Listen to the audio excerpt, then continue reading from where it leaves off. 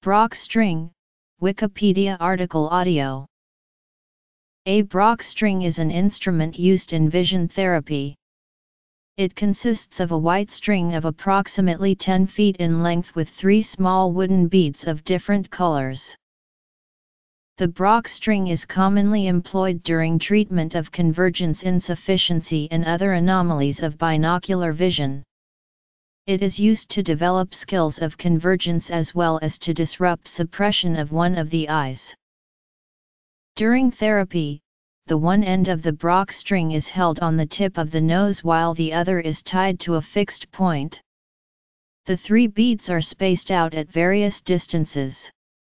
The patient is asked to focus on one of the beads, while noting the visual input of each eye and sensation of convergence. The patient can use variable techniques to make easier or more difficult by bringing the beads closer /further to the nose and by employing lenses and prisms. Although this procedure is usually associated with binocular vision and anti-suppression therapy, it can also be a valuable procedure for developing accurate fixation skills under binocular conditions. 3 colored beads are spaced on a length of string at least 20 inch long. The patient is instructed to alternate fixation and focus from one bead to the next while maintaining awareness of physiological diplopia. Purpose: to learn to see with both eyes simultaneously.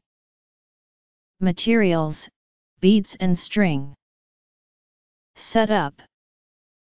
Procedure.